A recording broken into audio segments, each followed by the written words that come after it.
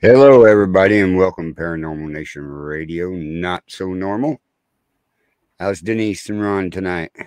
We're doing great. We had a good weekend and Another a rainy day. another 3-day weekend. Yeah. Hey, are you at the new place? This Yep. right here? Yeah. Not yet. But Where this is are a you picture. This is a picture from inside the building, Oh, okay. looking at the front door.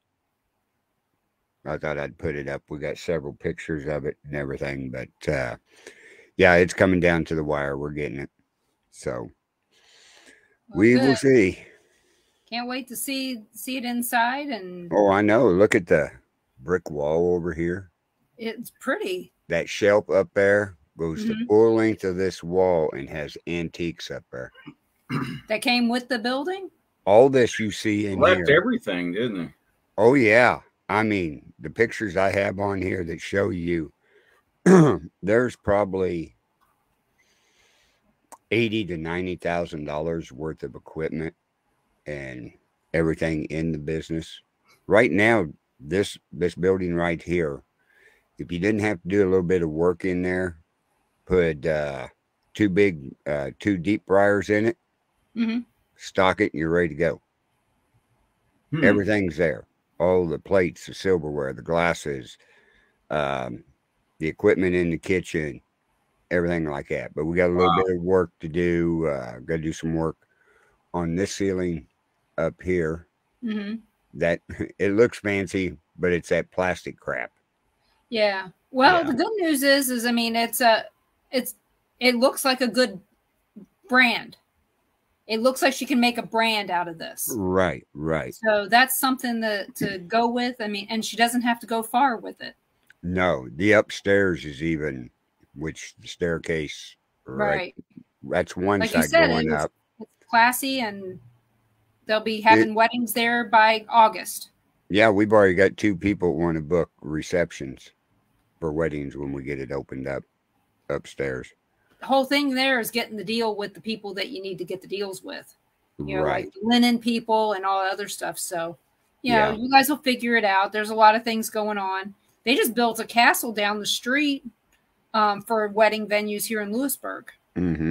And I just never dreamt that people would want. I mean, we don't even have any hotels here. We have one bed and breakfast now, though, in the old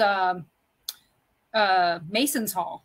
Used to be a movie theater, and then it became a Mason's Hall and a funeral home. So needless to say, it's going to be interesting to hear what they have to say. Right. But I mean, this building up here, like I said, on the front of the building, it shows it was built in 1905 and stuff. I'm trying to pull something up here, and I'll show you something. Okay. Let's see if I can do it this way. Real quick, we just go through a couple of pictures that I wanted to show you. Okay, get up there. Where you at? Oh, wrong button. Okay. There's my voice coming through again. But there's one picture inside. Oh, looks nice. Yeah, you see up at the top, up above Shay's place right there, that's the actual big dumbwaiter in there. That's an 8-foot by 8-foot dumbwaiter. Well, at least it's not a dung waiter, so you're good. There's another side of the staircase. Oh, that's pretty. There's downstairs again, one of the bathrooms, behind the counter. But look at that brick wall. I just love it. Yeah. Yeah. The Very way rustic. it is. Yeah. Okay. Where's the upstairs? Come on. Oh, okay. Of course, there's the outside of the building and stuff. Hey, Gary. There's inside. Dad, Jeremy, Ross. Here's part of the upstairs. Is that brick wall back there too? Yes. Oh, that's nice up there. Brick wall upstairs is on both sides. You'll see here in a second. There's upstairs. Right there in the middle of all those 8x8 beams there is that 8-foot dumbwaiter elevator. Right back there in the middle. She got a hell of a deal on all this. Yeah. I mean, look at that. Look at the staircase in the spindles. I can't wait to come in there and check out and see if it's haunted. Right. Well, folks, see where everybody listening out there where it says Davies County Land and Title. Okay, that building was there way before this other part of the building was there. You can see a line, and right, and the windows are different. That was a bank. That was a bank. That's the bank that Jesse and Frank James robbed and killed the guy in Gallatin, Missouri. Right. Next to it? Or? Right next to it. Oh, right, wow. Connected to it. Yeah, so you can see the little line. There's the lot that goes with us. We're going to gravel that for parking. The outside, got to do some work out there, but no big deal. But I wanted to get in. There's the big ice maker. Like I said, this thing is set up in there with everything. Well, that's good. I'm glad. Wow. I think that, like I said, she's got a brand going there. Shouldn't have to do much, but put her name on it now. Yeah, that's what the plan is. So Gary said there's lots of space for spirits. So yeah, there is upstairs. So tonight we have a couple guests. Right now we only have one. I brought in Cheryl Ann Elliott Fletcher. She's coming back to visit with us. If you guys recall, the last time she was here, she had technical difficulties, and she was cooking dinner. So we're bringing her back so you guys can actually talk to her a little bit more before her phone dies. No, it's fine. It's actually, it's okay now. Right. So I asked her to come back so that you guys could actually ask your questions and get to know her a little bit. And later on, we may have a second guest come on. And when we do, I will introduce him at that time. But right now, we're going to visit with Cheryl Ann. So Cheryl Ann, what's been going on for you paranormally? Well, a lot of wacky stuff. Actually, the house, I live in an L-shaped duplex, and the other part of the duplex, you guys, is we've had some issues over there. It's kind of crazy how this all kind of happened. I said we had attachments over there next door, and that's Grandma Betty's. That would be Mark. My ex's mom lives there. And this has been going on a while. It started really kind of crazy. Like, first, Mark being my ex, ended up with throat cancer. And then after that happened, I found I had nose cancer on my nose. And then after that, hold on, this is crazy. And after that, she falls in the tub and gets a bilateral brain bleed and ends up in the hospital having to have both drained, and was there a couple of months, a couple of weeks.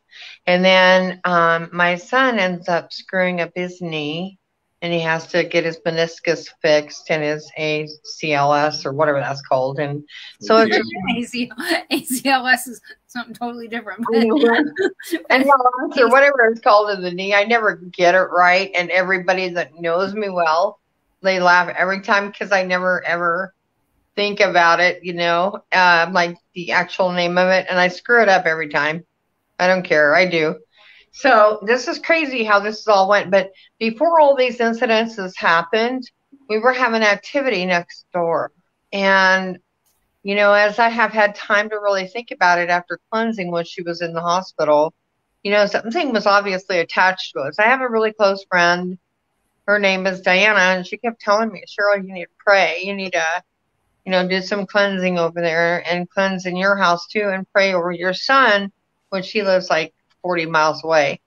And she was like, because she goes, I just know when I walk into your house, there's just something not right. And I said, yeah, it would make sense, because when I get something attached to me, I know something's off. That's how I can tell. I know I'm off. And that's it. I can't tell to you, oh, I have so-and-so on my backside. This ain't for me. It's for everybody else. So when I have something going on with me, I get to sit there and get in bed and try to figure it out until somebody else can see it and say, you got something on you. So the point here I make is that I went and cleansed the property, and we all prayed over us and family, and it's been pretty quiet. Everybody's healthy. Everything's doing pretty good, and this thing on my back is getting better, and it's just, that's what I've been talking about paranormal wise. It's been obvious that something wasn't right, and it all came from Betty's house right next door, and I'm telling you, it's an L-shaped duplex, and she's just like right there. I mean, like right through this wall, and so she's over there, and I knew it was coming from over there. Every time I'd walk over there, I get the weirdest feeling about it. Oh, do I really want to be over here right now? But her husband that passed away from cancer, he was pretty not a very good soul toward the end. I mean, he was just real ugly to her and ugly to us and ugly to others. And I kept telling her when we lived in the other house next door, I said, you know, he's with us because I would go into the laundry room because I kept hearing the washer door slamming, and then the dryer door would slam, and nobody's back there. So I'd go back there and I'd holler at him. I'd say, Richard, stop it. I said, this is driving me nuts. Just quit it. And he would stop, and we wouldn't hear it for a couple of weeks. So then as soon as we moved from that property, which is right next door, it followed her over here, obviously. So unfortunately, I had to get rid of Richard. I had to cleanse her home, and went in there and talked for a bit with him. And I said, I just can't put up with this. There's too much havoc going on and too many people being sick. And I said, I've had enough. I just have. And, when somebody who has a really bad, something bad like that, and they were angry and they were constantly, causing chaotic issues. And it was just time, I'm sorry to say, but it was time for Richard to go. We couldn't do it no more. We just can't. Yeah. Yeah. He wasn't a bad guy before he got sick, right? Right. So this just made him angry. Yeah. And Richard was he was what I want to call a police officer in the military, an MP. Oh, an MP. Yeah, he had his share of stuff to do, but he also, I think he grew angry, as time went on. He got divorced and married Betty, Mark's mom, and then of course, it wasn't too long down the road, a couple 3 or 4 years later, being married, that he just got sick, and he ended up with colon cancer, and it made him so ugly. Oh my God. He was so mean, and it was hard for me to even visit down there. And they lived in Hutchinson, Kansas, and it was really just hard for me to even be in the same room with him, because the minute I would walk in, it was just like, oh my God, I didn't even want to stay 5 minutes, but I did it for Mom. Yeah. I just felt horrible about that. But yeah, it was kind of crazy. So do you believe that he was the attachment? Oh, definitely. Can you tell if someone has an attachment when you're looking at them? Yep, absolutely. I wish I could do my own self, but we can never diagnose our own selves. I know, right? Because of the fact that we just assume that all this stuff, just because we can see it, that it doesn't affect us, but that's not true. Right. Yeah, but you can't look in a mirror and see it on yourself? Nope. Really? It's just like you can't pick the lottery numbers. Sounds weird. Right. Thank you. You know how many times people have asked me that? Yeah, like I'm doing right. Do you know the lottery numbers? And I said, yeah, but do you think if I tell you, or I go out and use those numbers, do you think it's fair to everybody else who bought a ticket? I always tell them it's 1, 2, 3, 4. Okay, good luck. That's right, I suppose so. Or you can give them the phone number to dial a prayer. Maybe if they prayed about it. 8675309. Yeah.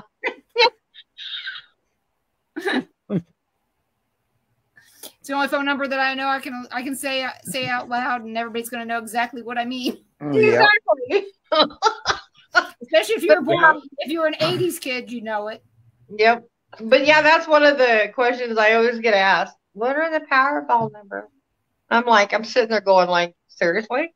What people don't realize is that we really can't say. I would never say.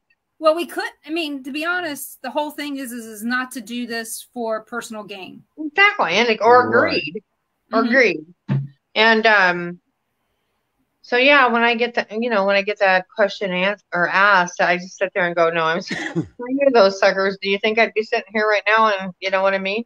Like if I go play it, that's unbelievable. I'm not going to play that game. No. The way I see it is, even if you know them and you play it, they're probably not going to come in because you just changed the path. Right. And see, another thing, Denise, which is very valid. That's a very valid statement. Even if I went and played it and it just so happened that it came in, they're going to say, oh, we know her. She picked them. Secondly, to do that wouldn't be fair to anybody else who's playing the game. I mean, that'd be like taking away from anybody else who could have had a chance. Well, the thing is people tell me all the time, you're gonna quit your job when you win the lottery. It's like, I got to play the lottery to win the lottery. Right. I can't throw money at something that everybody in the state's playing. Right. The way I see it is, I'm throwing money away. I have a better shot at a slot machine, I believe. Oh, I hear you. Me too. I'll pick those. Yeah, that's easy. I just wish I could pick the right slot machine. That's what I need to do. I need to figure out which slot machine's the one that's going to make me a winner. And I mean, I'm not talking a lot, just enough to pay for my trip back home. That's all I ever, the one time I won the money to get back home, I was like, woohoo. Well, it's kind of like Mark and I one time went to Horseshoe Casino in Council Bluffs, Iowa there. And I walked in and, I'm such a cheapskate. I'll play like $25 or 25-cent slots, right? Because I'm such a cheapo. Well, I play pennies. Huh? You do pennies? I do too. I do the pennies when I know I'm running close to being out of the 25-center. Well, anyway, so I go back past the high stake, one-armed bandits. It's got a big old horseshoe there, and I'm thinking, I'm standing there, right? And I'm looking in there, and I'm going, okay, that's the one. So I go right up to it, and I play that sucker. Would you believe I won $800 in 2 rolls? That was not too long ago, and it was just enough. You know what I mean? It wasn't like, I didn't go in there and pray like some people, God, please bless me with a gazillions of dollars. I say, Lord, please bless me with whatever you feel I deserve right now. It could have been $10. It could have been $1. And it was on a dollar machine, by the way. I threw 10 in there, and I'm like, yeah, what the heck, Lord, whatever you want me to have. Well, you just found another place that people find God.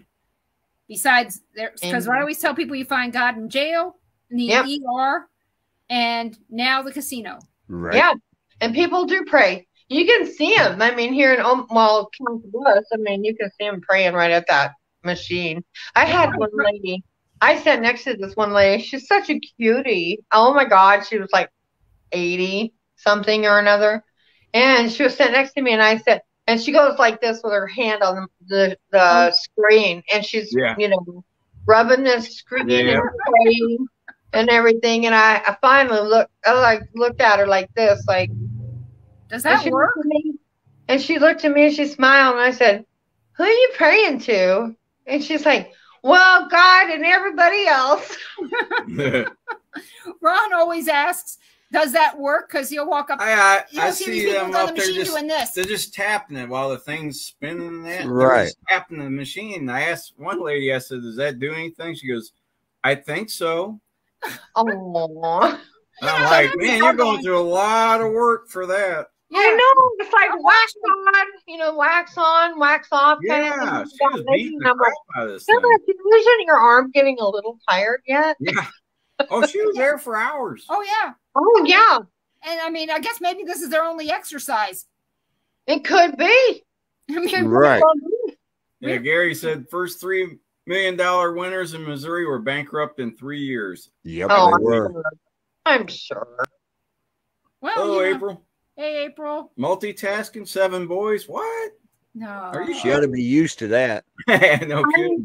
I don't know who is April. I'm not. April's my cousin. That's her. And she has 7 boys. Hi, 7 boys and April cousin. And then we've got Gary, Chad, Susan, and Mike are in the chat. And Crystal. So is Crystal. And I can't get my mouse to work. So we'll do it this way. Let's see who else is here. Ross Golden. So we got quite a few people Susan in the chat. Susan Roberts. Yeah, it's Susan and Mike. Right. They live down in Springfield. Yeah, both of them are here. So, and then Susan says that's her at the casino. Oh, is it? I have a blast at the casinos, but yeah. Let's see what else is going on with me. I'm currently revising my brochure because I have a big event coming up in the 18th of June. I'll be up in Illinois, and a lady by the name of Rebecca Williamson, because I went down to Fort Madison not too long ago and did a big gallery and did a big ghost hunt and such down there, and it was put on by a lady by the name of Shy, and also, everybody else that was there. We did a big gallery, and Rebecca asked me to come back to a big event that she's having. And so I'm revising I'm not joking. You guys would laugh if you could see this, but it's a brochure that was made about 15 years ago. So it looks nothing like me. Yeah. I look at it and I'm like, girl. So I'm going through it and revising it. It's a 3-trifold, and it's got, the inside leaflet and in the middle and all that and all this information. But I thought to myself when I was back in 15 years ago, I'm like, wow, I really wanted to make sure people really understood me. Mm-hmm. Through this, so I'm redoing it. There's other things that I'd like to get in it this time and better pictures. And so I'm doing that. I'm currently writing a letter to a judge to open up a case that was clarified as manslaughter, but truly a murder case. And the lady that I'm working with on it is the mom, and she only has until October to reopen the case. And because once you're charged, with manslaughter for the 3 people that were involved with her son, and her son was only 18. Once they charge you, with manslaughter, you could still come back around for once we open up the case again and find new evidence and charge them with murder. Right. Because once you're charged with murder, you can't change that, but you can sure change your manslaughter to murder. Right. So I'm working on a big draft letter currently to the judge for him to look at what I found in all the testimonies, the police reports, and also the autopsy reports. And what I found out is really, really kind of mad. When I've done cases like this before, I get it all. I mean, even you know how it is when they draw a chalk mark around a body. Right.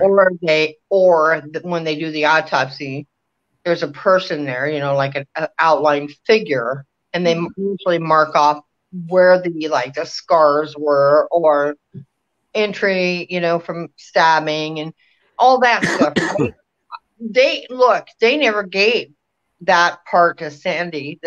I can say her name. You don't know her last name, but Sandy never received that part of the autopsy. So I went ahead and, Why not? Well, I'm telling you why not. Because the cops in this particular location are pretty dirty, and the coroner. Where was this at? Just the state. Yeah, well, it's in borderline Nebraska, Iowa. Okay, around your area. And so the police that handled this case really, let's say it was pretty botched. And so when she presented the case to me, I said, oh my God, yes, I will sit down and read it. And the stack of papers that I went through are probably a 1 inch, probably 4 or 5 inch stack of testimonies along with everything else. So after I got to read it, it took me about a week to go through it really, and having to highlight it and identify what did not sound correct, what gave me doubt, which, you think about what wasn't correct, and then it gives you doubt, and then you have reason of suspicion, and then you see, okay, this doesn't jive up with, some of the testimonies from the people that saw what really happened to her son. It didn't jive. So I took the case, and I've been working that now, and she's only got until October because it's a 3-year deal. So when they land somebody with manslaughter, you only have 3 years before you can come back and provide the judge with new evidence to open the case back up to prove it was murder. Right. So that's what I'm working on. And that letter has to be drafted in such a diligent, very precise. You can't jumble around on your words or anything. You got to come right to the point, and you got to prove the evidence. You got to be able to show just cause why he should reopen it, and he will. Right. Yeah. So yeah, I do criminal justice. That's why I'm doing what I do. But yeah, that's one case I'm working on currently. And then of course in between times I'm taking care of Betty, Mark's mom, and working on my book. I am so far behind. I'm so how I'm hoping to get that out this year, Denise. I hate to say this, but I'm so far behind that I don't even think I'm ever going to catch up. I'm going to have to quit my job to catch up. Yeah. I mean, and I'm behind in my job. That's the problem.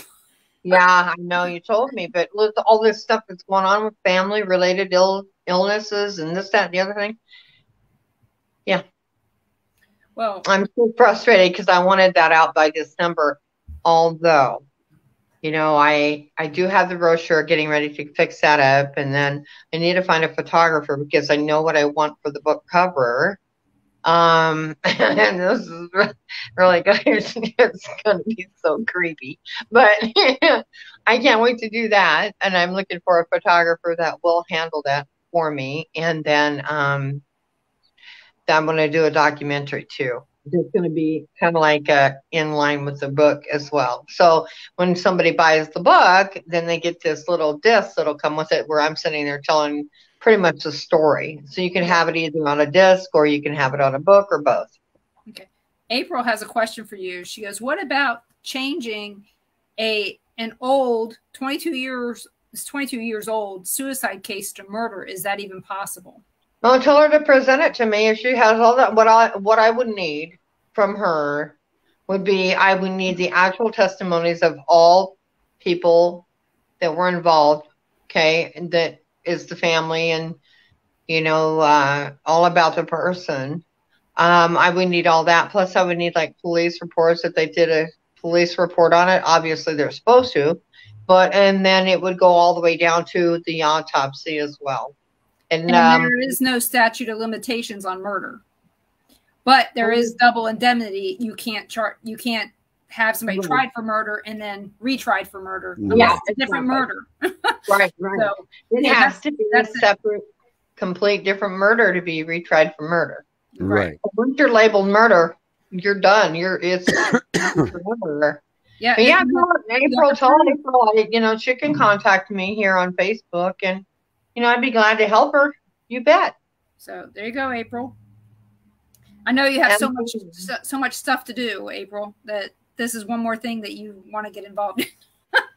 It's a lot. Tell her it will be one of these things where first I get it and I kind of just shut everybody off and I read it. It takes me about a week to read through stuff and make my own notes. And then, I always have a second set of eyes on it too. Another person that I trust that will also put her eyes on it. And then we collaborate. And then it's ironic because like this last case that I did or still on, when she and I got together, it was very eerie because she had her own notebook, and she lives like 20 miles away.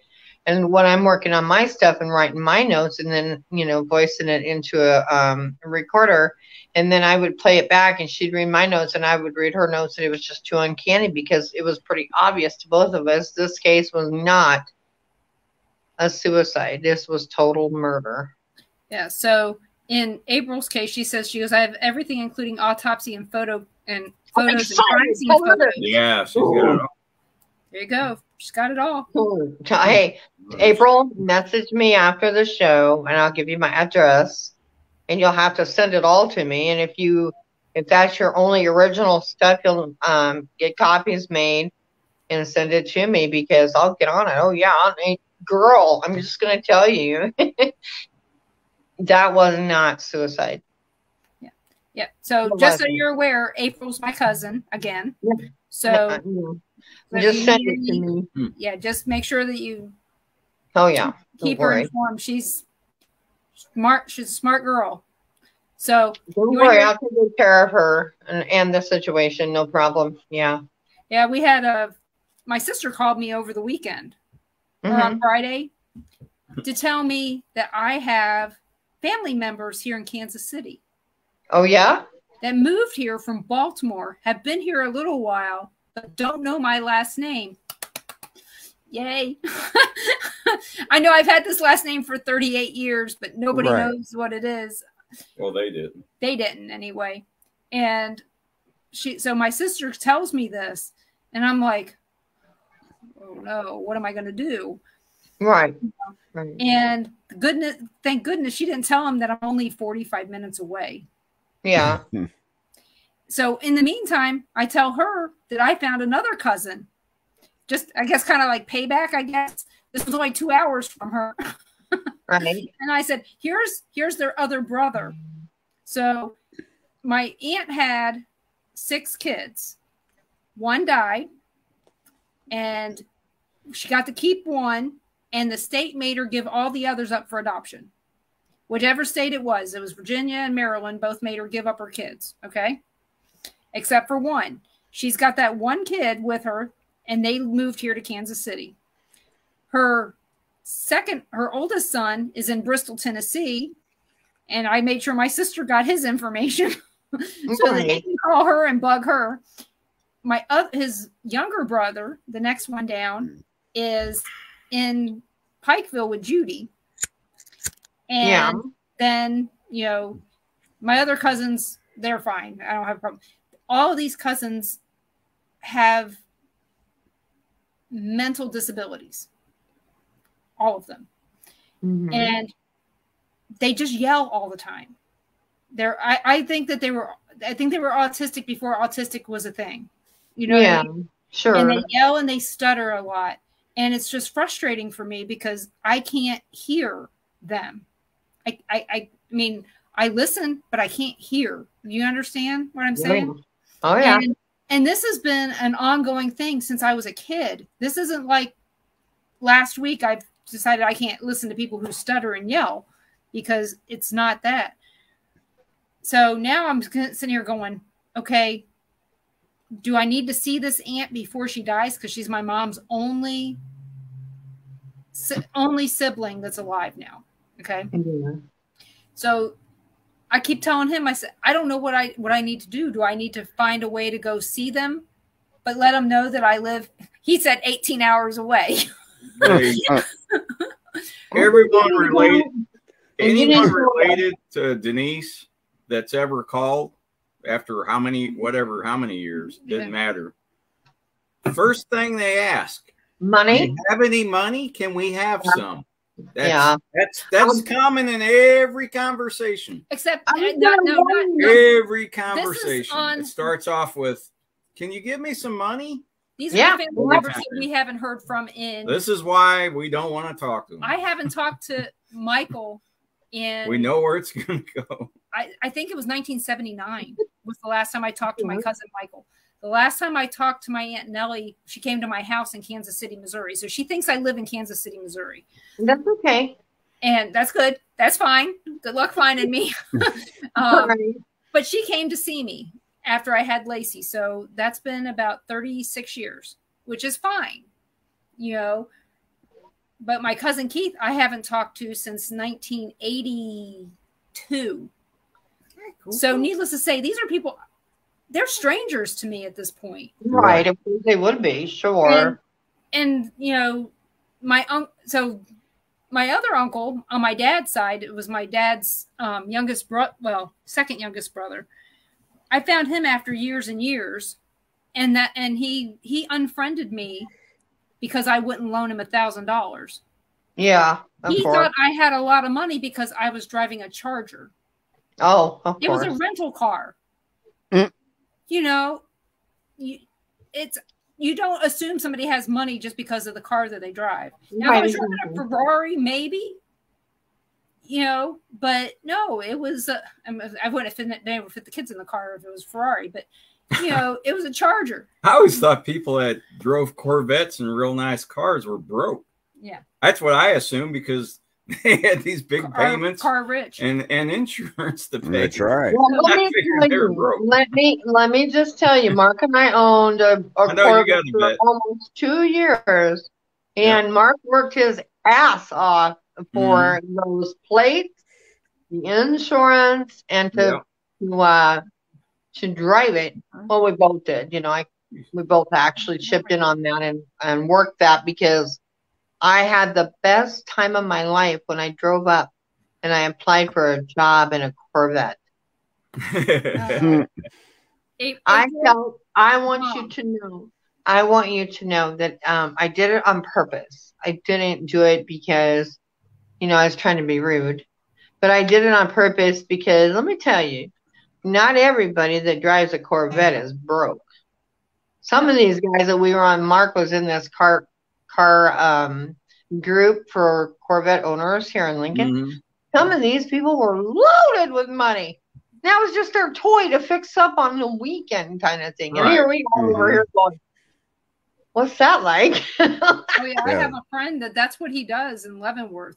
Is he buys old Corvettes and parts them out and fixes up his, and he used his Sprint stock to buy his car triple black is what he called it. And he treated that car pretty damn good. Every once in a while he drove to lunch. So I got to ride in it every once in a while, but you know, he was my boss and nice guy.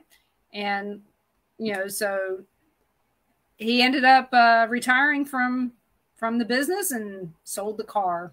I was so sad for him, but he's still selling parts. So in April, my mom's side, this is my mom's side. Elbert was the first one that asked me for money. Oh yeah. The others. So, and April is a cousin on my dad's side. So, but my family history. You need a scorecard. Ron always says he holds up his hand and says scorecards for anyone who needs a scorecard. Exactly. Because my family is it's an unusual. There's stories to go with everything. Oh, sure. I mean, going all the way back to them first coming over from the old country, coming here, and the Native Americans and part of my family as well. And you know, April she shared a story with me a couple weeks ago that on my dad's side of the family that some of the Shawnee Indians killed members of our family. Coco's wanting up. So let me go turn this fan. It was. I would love my father had Cherokee in his bloodline, and then my mom had Shoshone. So imagine that when they got together. My mom and my dad were like gasoline, fire and gasoline. Yeah, so, mine is on my grandfather's side. On my mother's side, he was Blackfoot. Oh, my grandmother on my mother's side is Cherokee. So needless to say, they got married when she was 14. She had her first kid when she was 14. And by the time my mom was like 4 years old, she had walked out and left. And this was in the early 50s. So my grandfather raised my mother and 3 other kids with the help of my aunt, Belle, who is still alive, and we're trying to get down to see her. She's 94. Oh, girl. So when she sees me, you know what's bad is when she sees me, she calls me Linda's girl. Oh. She doesn't see me as Denise. It's Linda's girl. I look like my mom. So, Denise, when you go down there, make sure you take a handheld recorder and record it all. Because her voice you'll never hear again. You know what I mean? Like that on something. I think this is going to be the last time we see her. Yeah. So, then make sure you record. Yeah. Yeah. Make sure you record. Well, I've been trying to find out how my mother and father met. Yeah. Oh, wow. Because yeah. I don't know. Because my dad was murdered when I was 10. Yeah. I never asked my mom. I never thought about that. It was at a dance. So the thing is my Uncle Jack just died. Right before we went to Vegas, my Uncle Jack died. And that was my mother's only brother. And he was the next. My mom was the youngest, then Uncle Jack. Then Aunt Nellie is the one that's now here in Kansas. And my Aunt Chris. That was their, Chris, Nellie, Jack, Mom. My Aunt Nellie might know how my parents met. Because I said at a dance. It was kind of like it looks like a town hall or some kind of a hall. So it was my mom was only 15. My dad was 18. And Mom lied on her marriage license. It said that she was 18. And that her mother was dead. Yeah. And that my grandfather signed off on it, but they had eloped to Wytheville. And Wytheville is Wytheville. I found all this, I know April's found it too, but April wouldn't have known that my mom lied about her age, unless she was calculating. But and she wouldn't have known that my mom was lying about, my grandma being dead. And my dad was from Lynchburg and my mom was from Saltville. And so they were far enough away from each other that it's like, I don't know how they would have met in the different, these places, because Saltville is far enough off the main road to where it was about 30 miles, when we went off the road, going from the south on 81 to get back on the road, it was about 30 miles. So, and Lynchburg is, Pittsylvania County or Spotsylvania County, I think, but it's it's north about 4 or 5 counties. It's like, how in the hell would they have met? So there's kind of that going on. I mean, my mom quit high school. My dad my dad actually graduated high school in Baltimore. So what in the hell? Like I said, you put all this crap together and you go, how in the hell did they meet? So, and they're so different, but they look like brother and sister.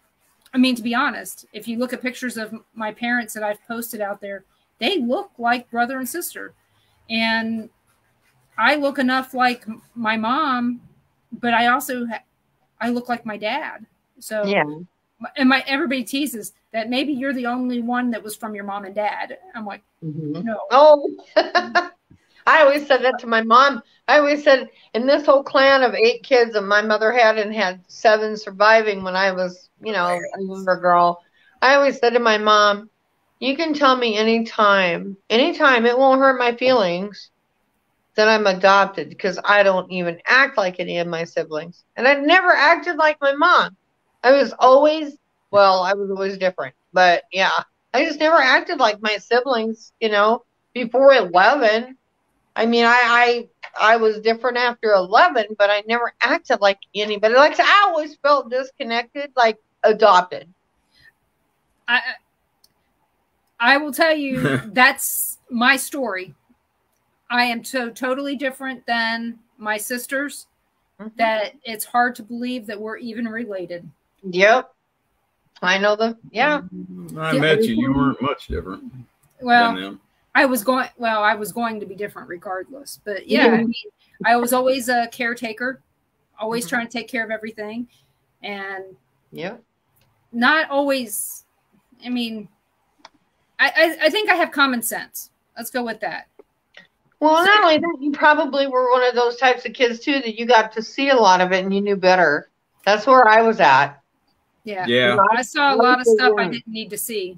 Yeah. Right. And then you kind of knew better that it's like, whoops, well, I ain't gonna put that part, you know. From it.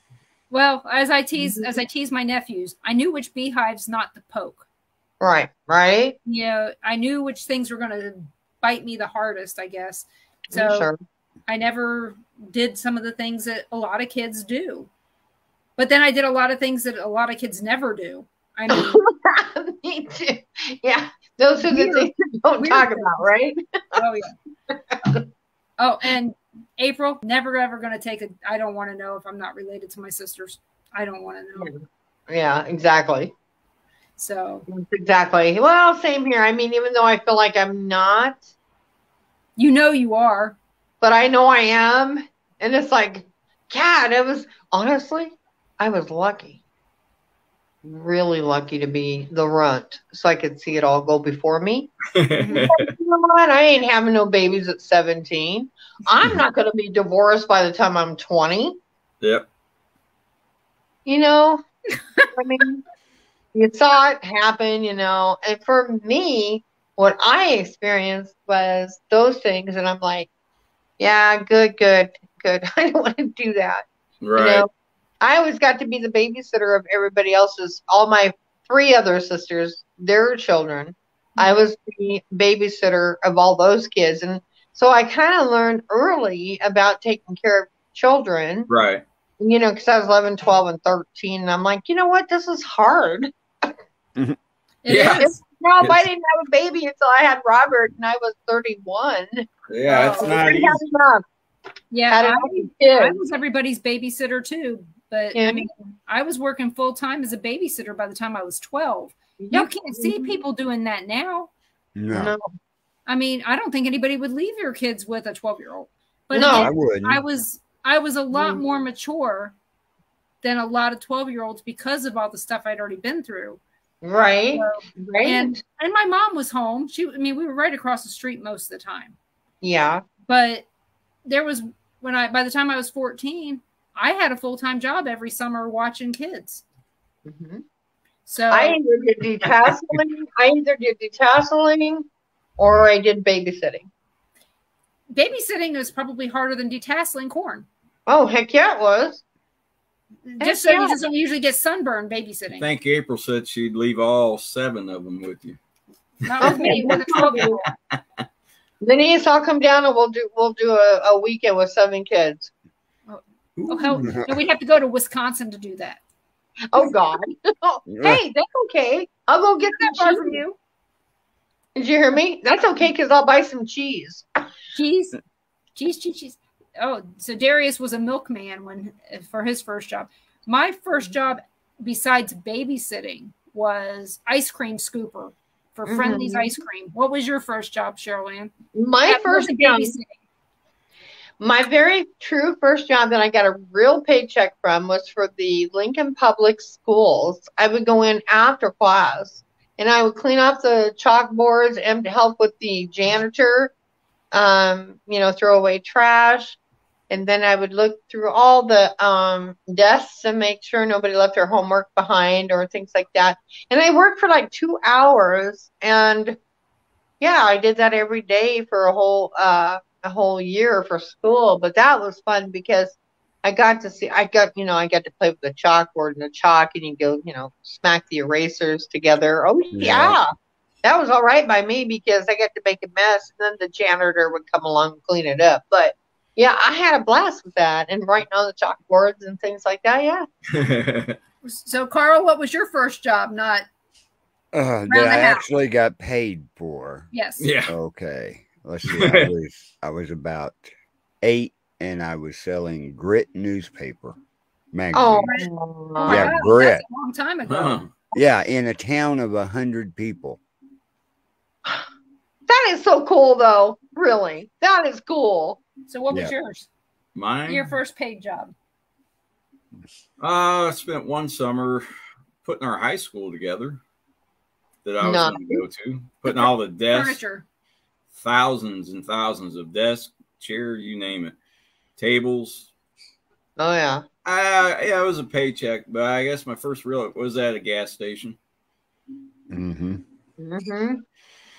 You know, pumping gas, changing oil, and that's when I learned to work on cars. And I did all that and didn't get paid because Dad owned a gas I was station. doing that before, but then I got he got a paid job doing that. Actually got to learn a lot more there. Funny thing is the guy we're so friends with the guy that he worked for his brother. Right. Yeah. Oh, and we're so friends with him. He lives not too far from Ron's mom now. So I talked to him just before Ron's birthday last year. Mm-hmm. Yeah. So everybody out there, share what your first job was. Was it better than a milkman? Baby, better than a paper route, My actual very first legitimate job at 17, I worked for Mountain Bell in Colorado, where I would do orders for telephones on the wall, kind of thing, for people and customers, and I was a customer service. And I worked with them for, let's see, 3 years, 3 or 4 years. And that probably became Quest Telephone.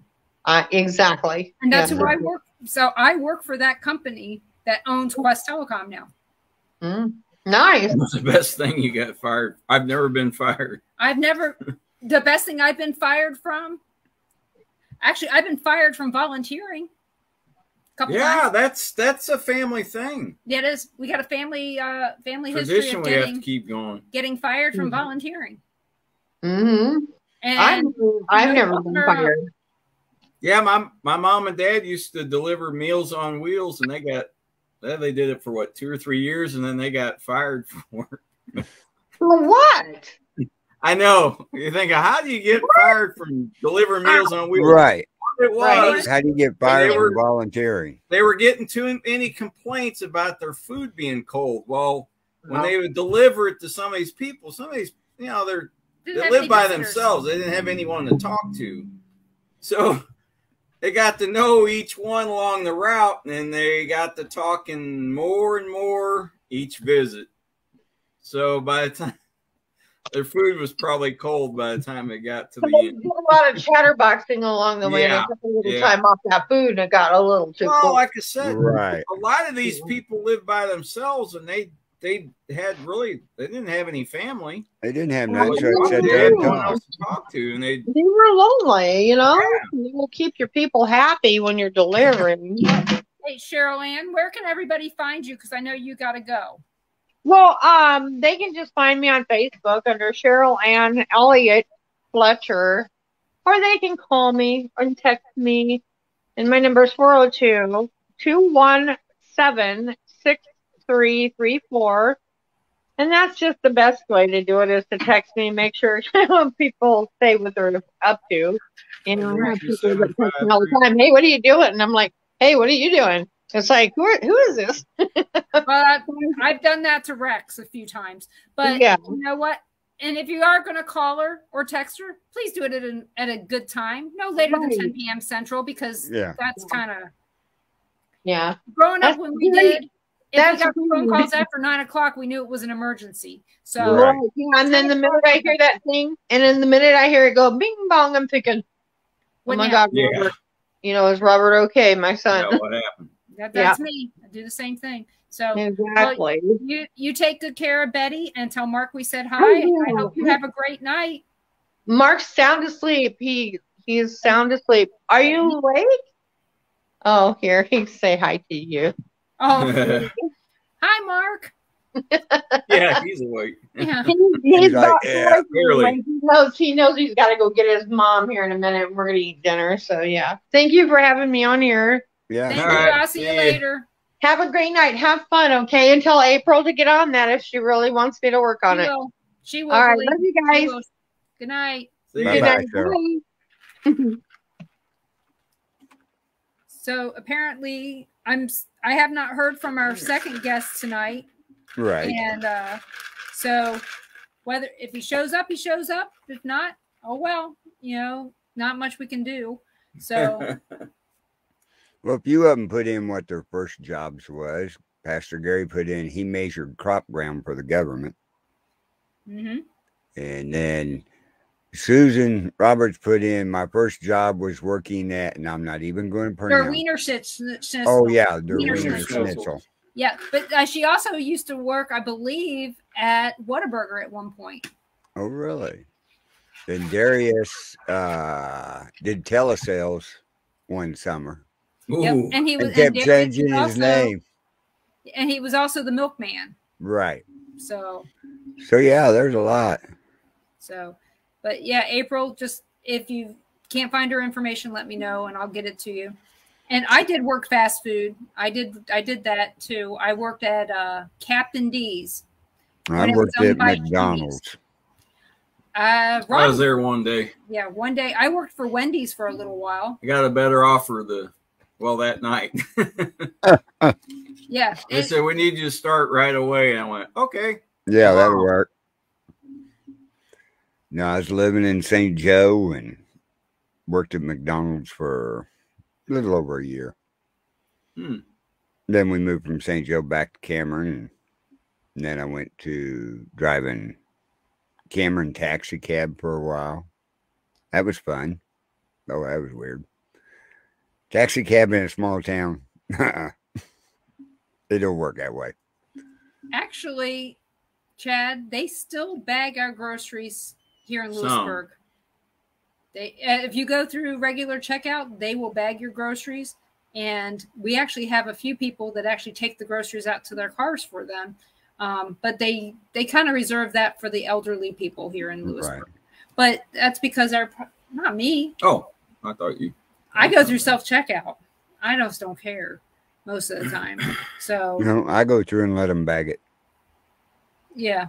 And like I said, if they want to bag it, go for it. But 9 times out of 10, when I go to Price Chopper, I'm getting 2 or 3 things and I'm leaving. Now, the other day, I let them bag it because I actually grocery shopped there yesterday. I wasn't driving into town when Price Chopper's 2 miles away. So, yeah, the gas prices is affecting me personally now. Right. Oh, yeah. These gas prices are unbelievable.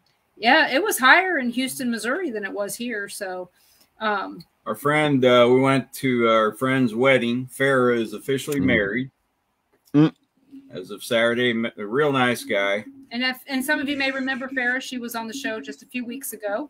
Right. Yep. And we had a good time. It was a lot of fun. Everybody in Springfield knows her. Yep. A lot of people know her. Yep. From her old shows and everything. She seemed very happy, and we had a good time. Well, that's good. That's good. The wedding was actually bigger than ours. The amount of people that was there. Did you ever work for Connie and Jerry? I think she's asking you. I don't know who Connie and Jerry is. I have no idea. I don't know who Evelyn is. Evelyn, who are you talking to? Maybe we can tell you. Right. Pastor Gary says it's 429 in Hamilton today. What was it here today? It was 409 or 404 yesterday. Yeah. Oh, at the cab? Yeah. That's who I worked for. There you go. Yep. So I mean, they said the names until she mentioned the cab. I was like, that's a long time ago. So, but yeah, we were on our way down there and we getting ready to turn on to 60, and my phone said, no, don't go this way. All closed because they ended up closing down 60. We were hurting for time. Yeah, it said that we would be lucky if we made it there by 1:20. Really? And the wedding was at 1. And we still had to change. Yeah, because we were wearing jeans. We were wearing comfortable clothes, and so. But we did do one thing. We stopped at Macadoodles in Springfield. Well, I had to pick something up for fair. Always have to bring liquor. Okay. Always bring liquor. And he goes, well, what do you want to get her? And I go, I don't know. And we looked around. I mean, we probably wasted more time there than we should have. But he had said something about getting her bourbon because I know she likes Four Roses bourbon. And but of course he didn't know what mixture, what mash bill she liked. So it's like, okay, I don't know. I said, but you know what? There's different, like Four Roses, there's 2 different mash bills. One's a little higher rye and the other one's is, more corn. Right. It's a little sweeter. The rye one's gonna have a little bite to it. Right. But then they also use 5 different yeast strains. So that gives you 10 different profiles. 10 different taste profiles, and they all are different.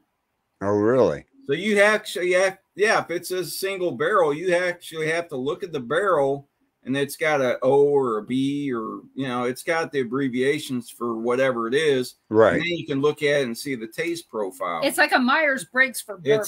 I mean, you could have one that's got like a peppery, spicy taste. Some people may not like that. Some people might. Then you got some there who give you like a fruitier, floral taste, which is going to be a sweeter one. Right. You don't know.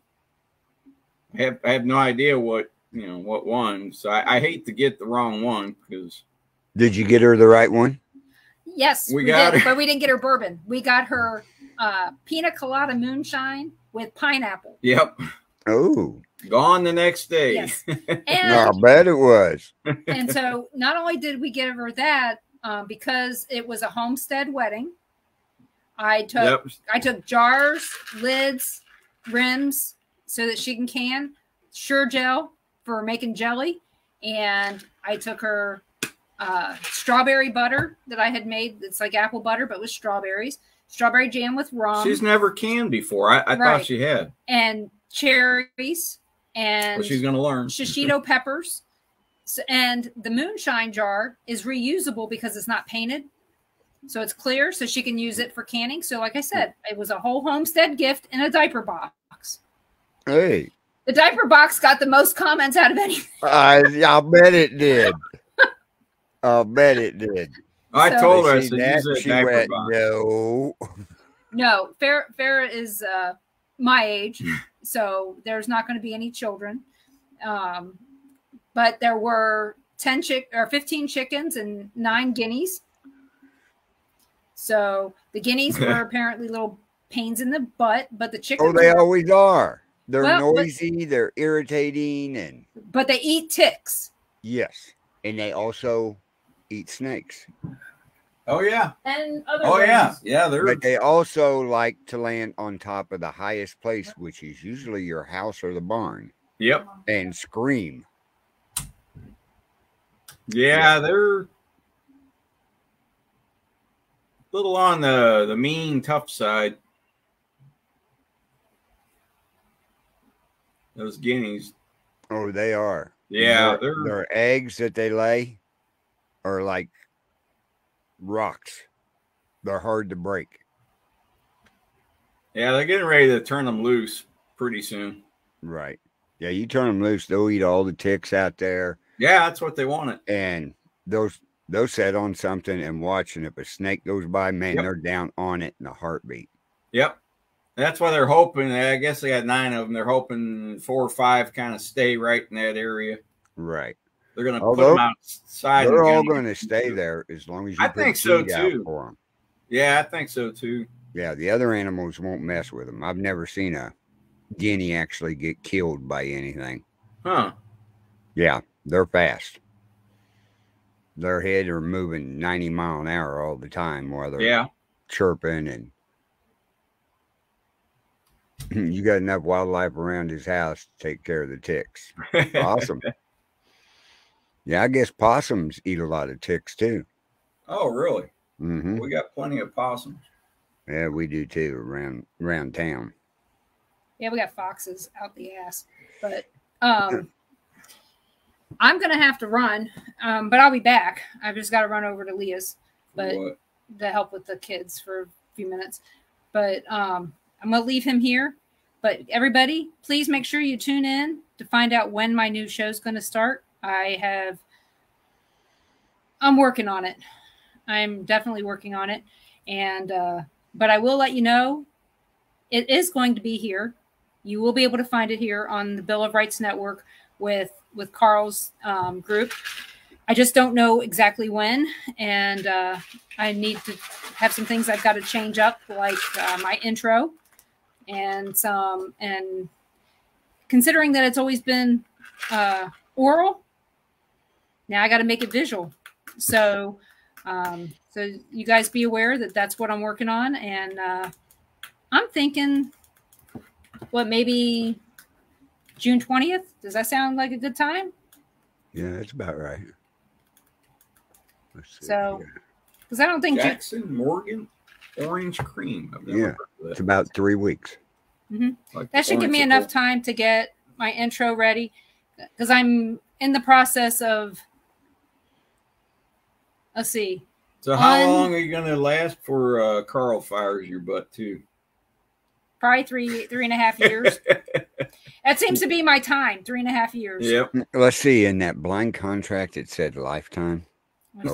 So, but yeah, you guys, you know, I'm trying to unbrand what I had branded to make it all mine, and then I will be able to verbally tell people where to find me, where I don't have to keep changing everything out every time I change. I know. So, it's a lot easier. They get to see you. They get to see your guest, too. And I can share pictures and things like that, because some of the things that my guests share with me are pictures, and they're really hard to share on verbally, you know. Yeah, that's good. Yeah. So I think that it's going to be good. Well, that, and it's easier to see the comments on this than the platforms you was using before. Right. And your guest gets to see the comments too. And I am one of the few people that haven't been banned from Twitter or from YouTube yet. So maybe we'll even be on YouTube then. Yeah, I'll be on YouTube over on your other page. Yep. So I would like for you guys to invite you guys all to come and be part of the Paranormal Pride when it starts up on June 20th. And I'm working on my guest list and a bunch of other things. But just make sure that you mark it on your calendar. And it is going to happen.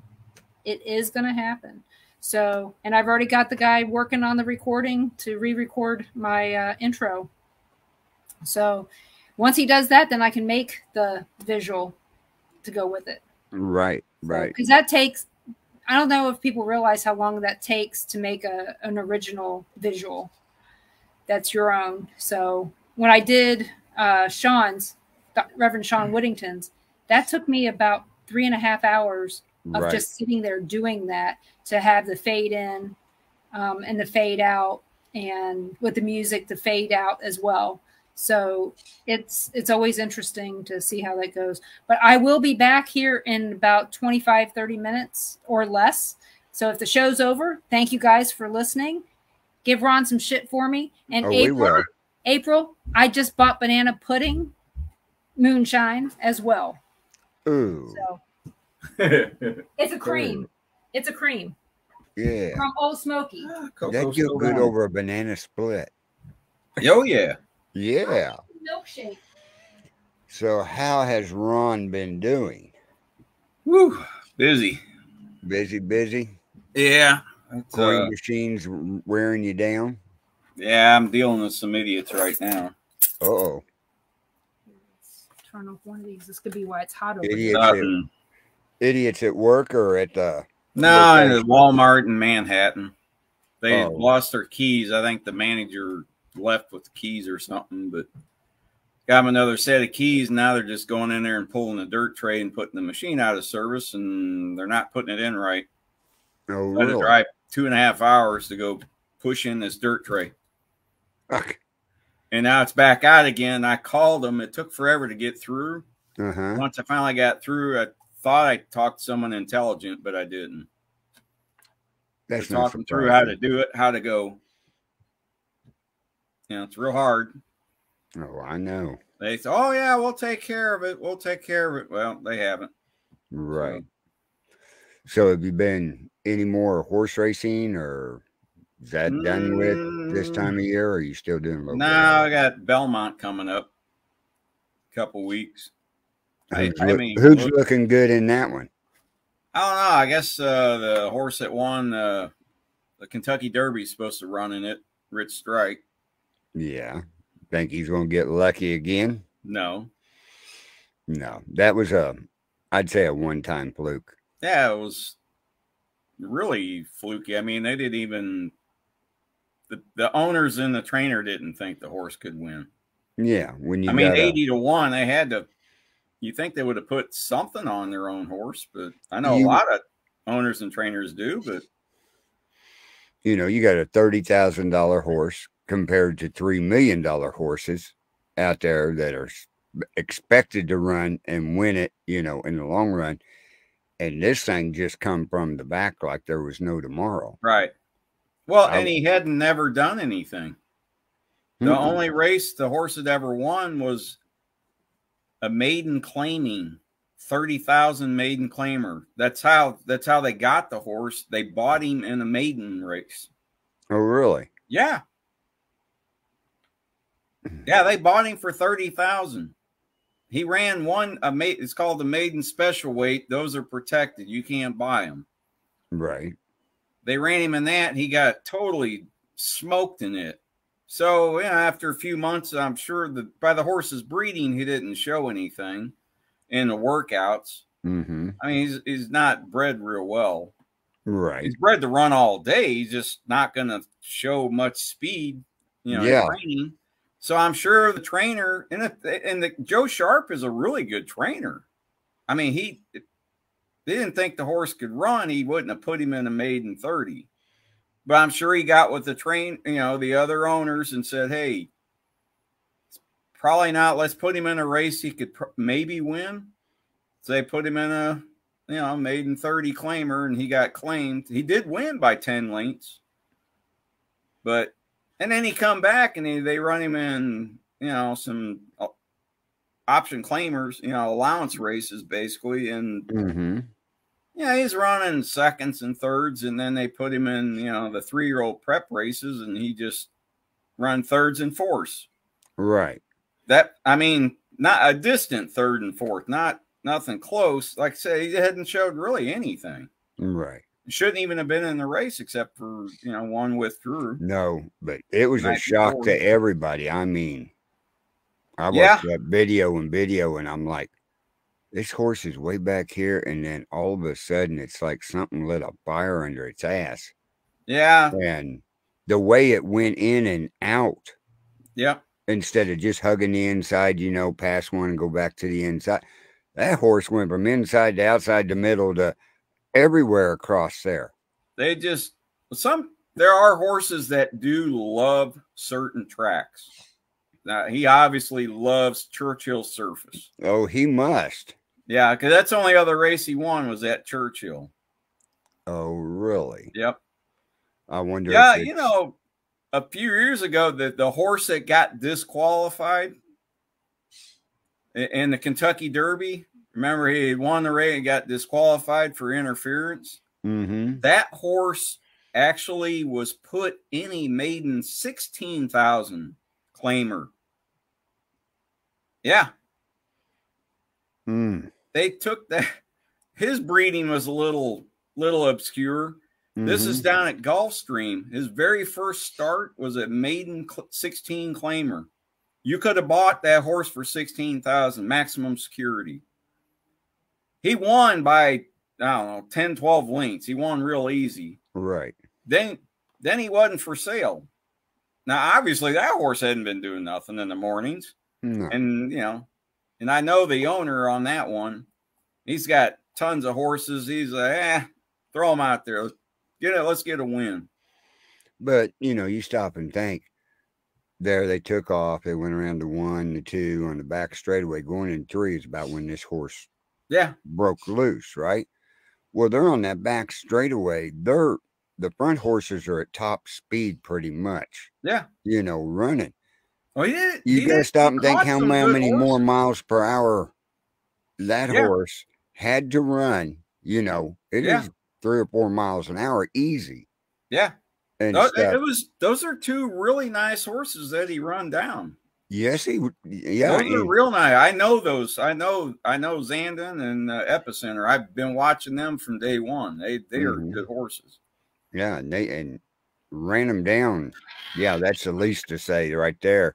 Because I mean, I figured when he got up there at the close, it was going to be a 3-way, neck to neck coming to the line. But when he passed him, it reminded. It looked like when that bird won at 50-something to 1. Right. It looked just. I mean, he just hugged the rail and kind of did the same thing. Well, there were some happy winners I know around there. There wasn't very many. No, but there's a few that will always take the long shot, just say the hell with it, and then bid their others. But to do the long shot like that, 80 to 1, oh my God. Yeah. I think it was, 2005. It was a Fleet Alex. Ran a Kentucky Derby. He ended up running 3rd. But Jeremy Rose was his jockey. It wasn't a top-notch jockey. I'll put it that way. He was, okay, but it's cheaper tracks. He was good, but he gave him about the worst ride you could give a horse. I mean, he had by far had the best horse. That was one that Giacomo ended up winning at like 50-something to 1. Right. Well, you watch the replays. This jockey, he ran him up into the ass end of about every horse he could find. He'd run up and had to check, and run up and check, and I mean, the poor horse, I mean, he gave him the worst ride you could possibly give. Right, he didn't turn him loose. Oh, he kept, like I said, he kept running him up in a pile of horses and then have to check back. And right. It was a horrible ride. Yeah, bump drafting don't work in horse racing. Well, but it helped me on the net. I didn't hit that race, but the Preakness was the next race. And I told everybody, I said, the Fleet Alex is going to win the Preakness easy. They're going to bring all those chump horses from the Kentucky Derby back. And they did. Giacomo, all the top 3 finished. They all come running back. And I said, I pounded that race. I said, Fleet Alex is going to win it. There's another horse they'd held back at Love Pimlico. And, he's kind of about a local horse, but he's a pretty good horse. Right. Now, but he was totally overlooked. He was, I don't know, like 25 or 30 to 1. And I said, well, he likes track and everything. He may have to run him down. Sure as heck, man, that horse busts out there. He's got a big lead, and then the Fleet Alex gets free. And he come around. I don't know if you ever saw that when they're coming at the top of the stretch, and that horse veers out, hits him. Jeremy Rose almost falls off. I mean, he's almost on his side of the horse. Somehow hangs on. Okay, this is a jockey I said gave him the worst ride. Well, he did something that most jockeys probably couldn't do, was stay on that horse. Well, he ended up still winning. The other horse hung in for second, but because the other horse didn't finish in front of a Fleet Alex, they didn't have to disqualify him. Right. So they left the order finished that. Well, I hit that superfecta for $10,000 that I split with my dad and the trifecta. Now I made about 18,000 that day.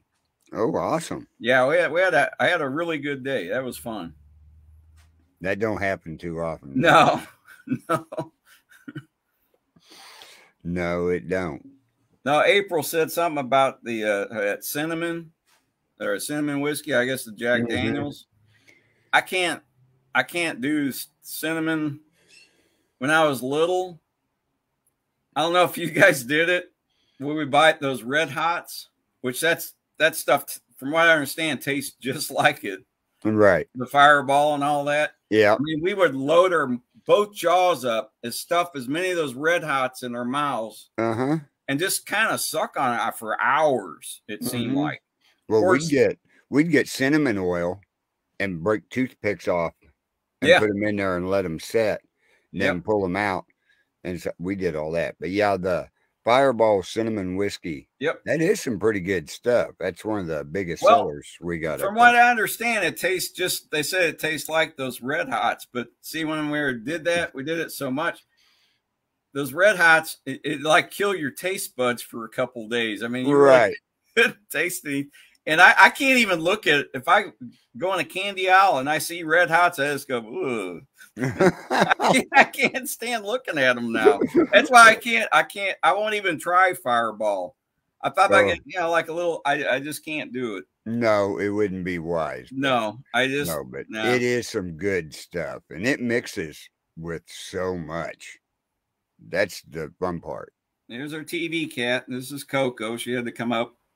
She's been kind of hanging right here wanting to come up. Yeah, it's a stranger shot than a lot of your sweet shots. Jello shots and stuff like that. Yeah. Yeah, we had one deal up there at the restaurant, and as we was closing down, they came up and bought 18 shots of Fireball. Oh. To hand out. I tried finding Luke's scotch. I can't find it. Really? Nope. It's not even officially listed as registered that you can even buy it or sell it in Missouri. Oh, really? Yeah. I think you can in Kansas, but I haven't found it yet. So if he does bring it over, and you could sell that by the shot, and I'm sure you can get a premium price for it. Oh, I'm sure. Oh, yeah. Sure. Just like the beer that we're you would have something that no one else has. Right, exactly. And the same thing, we're going to be carrying the beer. Yeah. That he's got over there, that he's part of, up there on draft. And nobody around here carries it at all. The nearest place is in Ohio. So, yeah, that's going to be a premium beer. What was this beer again? I've seen. I couldn't tell you the name of it. I was going to say, I think we've seen that somewhere. I don't remember. You've probably seen it out in Vegas. Because the Ohio deal flies people out to Vegas. Yeah. For a big party that they put on at one of the places out there. And then from there, they fly them to the UK to the distillery over there. So, that Penderin, man, that's hard to get. It's hard to come by. I was wanting to try it, but everything goes right. He should have. Can he ship some over to you? Mm-hmm. Why don't you just do that?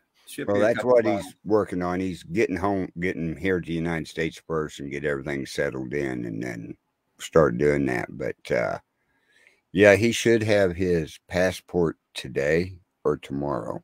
Okay. It was in London. The tracking number showed it in London. So. Okay. Yeah. Yeah, we talked for hours last night after the show and everything. So he's getting everything all settled up over there. His other jobs he's got going on and getting them finalized and then getting ready to head to the U.S. So he's going to go. Like you said, he's going to Texas to the house. He's owned that house for quite a while. He has never slept in that house. Wow. Yeah. So he sees it all the time with the cameras, but. Is anyone living in it? Mm-hmm. Okay. Yeah, his girlfriend's living there. Oh, okay. That's well, at least someone's taking care of it. Yeah, she just moved in there a month ago. Before that, nobody was there. He had his neighbors, elderly couple down the road. They would come up and check it and do things around there for him. If a package showed up, he'd call them. He'd sit on the camera, give them the code to the garage. They'd open the garage door up and slide it in and shut it back. And then he'd change code, did all that stuff. So, yeah, it's going to be pretty neat. Yeah, he had bought that house with 25 acres. And then here 4 or 5 months ago, the elderly people over there were selling a piece of property off that butts right up to Luke's property. So he bought 40 more acres. So there's 65 acres with it down there. Yeah. So yeah, as far as the Scotch, since it's not registered in Missouri, I don't. With your liquor license, I don't know if you'll have to do something special to get around. I mean, him bringing it in there. Yeah, I don't see why. I'll have to see. May have to do something a little different. That could be on private parties. But I do know, I won't mention the name of the liquor store, but I know they've bought stuff down there at a distillery in Kentucky. Mm-hmm. And they actually brought it back to their liquor store. You can't get it in this area. They would buy it from the distillery in Kentucky and then take it back to their store and sell it. Of course, mark the price up quite a bit. Mm-hmm. And they would sell it at their store, their retail store. Right. You couldn't get it in the state. So exactly. They did it. I don't see why yours would be any different. No. April recently did a tequila shot followed by pickle juice. Yeah. That was a new one. I'll bet it was.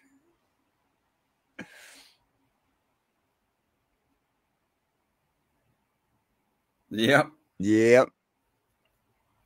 Yeah, now her April's sister Crystal brought back some stuff from Ireland that you just can't buy here. Right. You can't get it. They can only make it over there. Man. We tried a bunch of different ones. But it was funny. She came to the investigation up at Malvern. Uh-huh. She said something about she just got back from Ireland and that. And I said, wow, that'd be great if you bring back some stuff. She goes, oh, I did. And I was like, oh, really? How much? She goes, I don't know. It's all out in my trunk. I mean, everything she had was in her trunk still. Right. So that's whole. She goes, you want me to bring some in? I'm like, sure. Yeah, that's where we had them set up on the counters. Yeah, I remember that night. Yeah. Yeah, that was some good stuff. Yeah. It was. Yeah, like I said, it's a lot different. You can't get it here. No. But yeah, I mean, that is one country I'd like to go to, is because of the paranormal and just see over there in Ireland. Mm-hmm. Yeah, they're changing a lot over in Ireland right now. I guess what Luke said, they're trying to break away from the UK. Yeah. And of course, Northern Ireland is still with the UK. Yep. Okay. Northern Ireland and Southern Ireland are talking again about joining up again for the whole country of Ireland and break away from the UK. Yeah. So a lot of that going on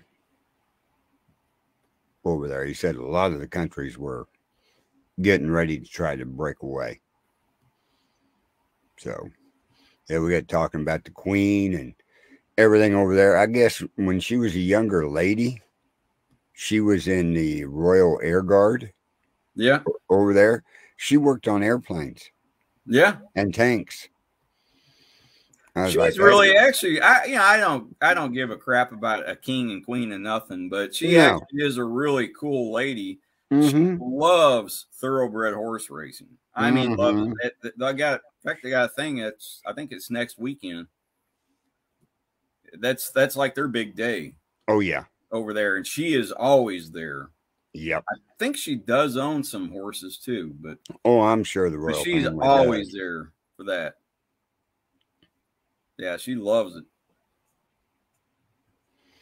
So I don't have a problem with that. Yeah. Well, they're jumping all over the gun control again over that shooting down there.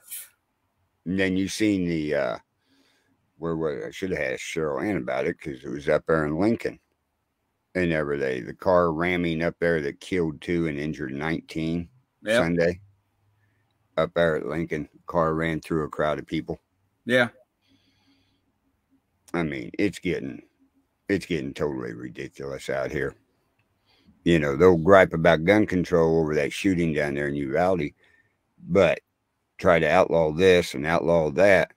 We're going to outlaw cars? They just ran through a crowd. Well, what about the idiot in Wisconsin that drove through the Christmas parade? Yeah. I mean, it's something else. But that whole police force down there at that school in Texas, they've got to relook, and a lot of them's got to go bye-bye. Yeah. You know, you don't stand out there for an hour waiting to go in. I still haven't figured that out yet. I haven't either, you know.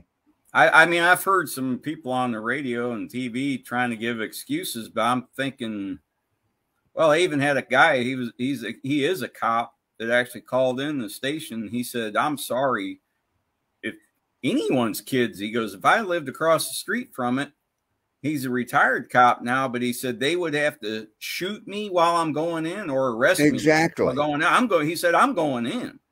You know, they're standing out there doing nothing. He goes, I'm going in. Any officer there, you got called to a school for a shooting.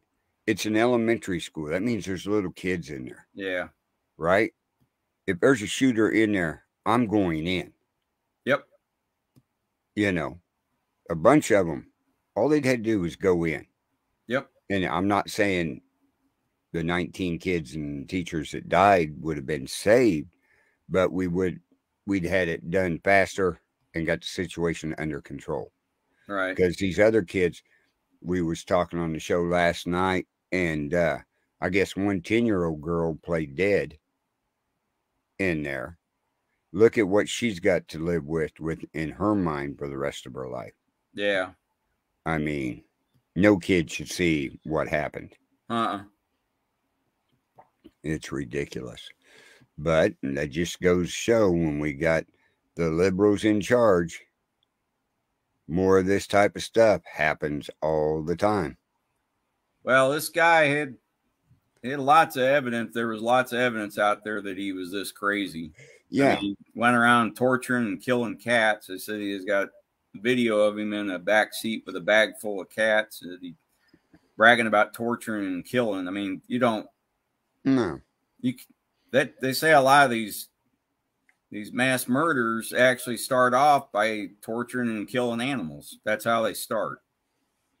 Yeah, Chad, a lot of them went against orders and went in, but it was an hour after they got there that they went in. Yeah, and he was cutting himself all over and taking pictures and everything. Yeah.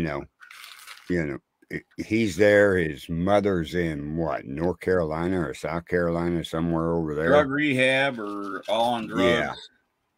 And, you know, my child never does anything wrong. Yeah, no adult He supervision. wouldn't do that.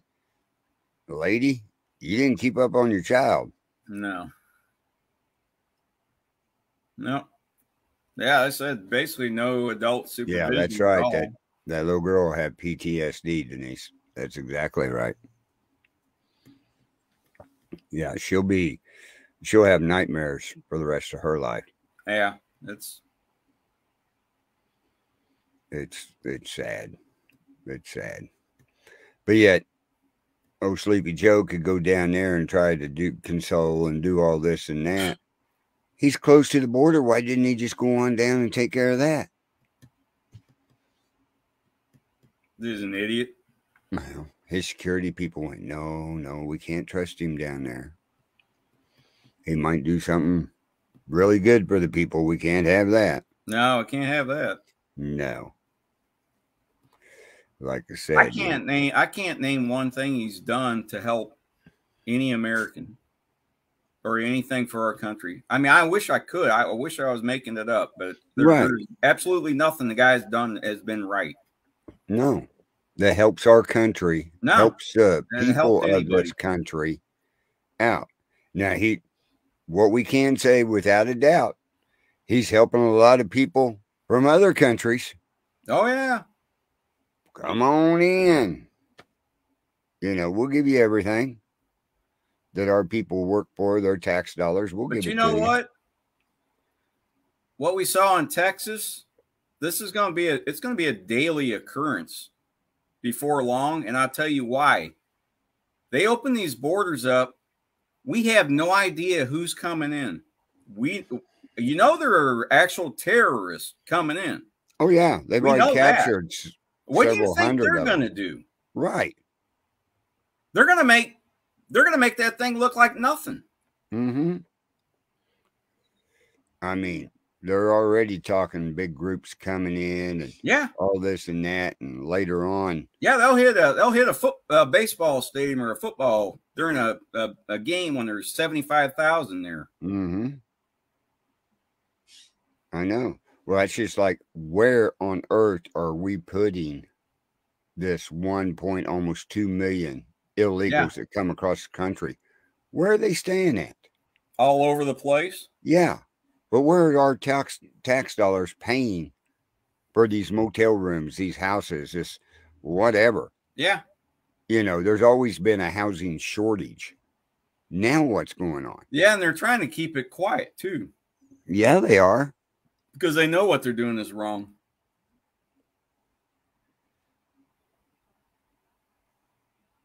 18-year-old $7,000 work. They're going to buy 18-year-olds $7,000 work of guns to distract from the border.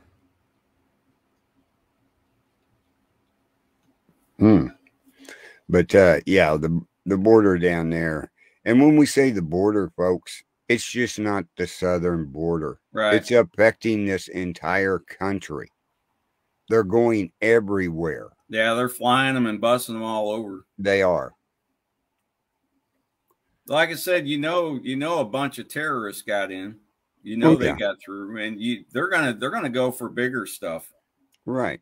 Well, it's like Jason Jones giving out numbers, and he'll tell you, so many of them were captured, so many of them got away. Yeah. And then there's a bigger majority that came across that we don't even know about. Right. That didn't set sensors off or got over. That's where a lot of your terrorists. Yep. And bad people are going to come in that way. You know, the cartel's smart. They'll let a few of them catch the ones with drugs. But the ones bringing the big drugs in, they get across somewhere else. Yeah, we are all border states. That's exactly right. That is exactly right. I mean, it's, you know, we live up in the Midwest, but could you imagine living down within, say, 50 miles of the border? Oh, no way. Oh. What about the farmers down there? Exactly. They're just tearing the crap out of everything. Right. The farmers, the ranchers. I mean, what's to stop them from just shooting the people as they come in? I don't know. I think about it. I do too. If I was a rancher down there, I would protect my property at all costs. That's right. You got every right to. That's right. I may have to buy a backhoe, but yeah. Well, Richie is currently in Arizona, not far from the border. Well, tell Richie to be safe. Oh, he's working on his job. Working there? Yep. Made him move to Wisconsin to go to Arizona. Wow. Okay. Yeah, he goes, it's too cold up here. I'm going to Arizona to work. It's warmer. Yeah, and the recalls and the food processing plants. What? Did you even go over there? Yeah. Yeah. I actually went all the way to Lawrence and back. Lawrence? Yeah. Oh, that's where you had to go? Yeah. Ah. So. Yeah. He couldn't pick her up, huh? Ruby's outside playing. They didn't think they could get him to stop playing for them to go over. Yeah. So, oh, really?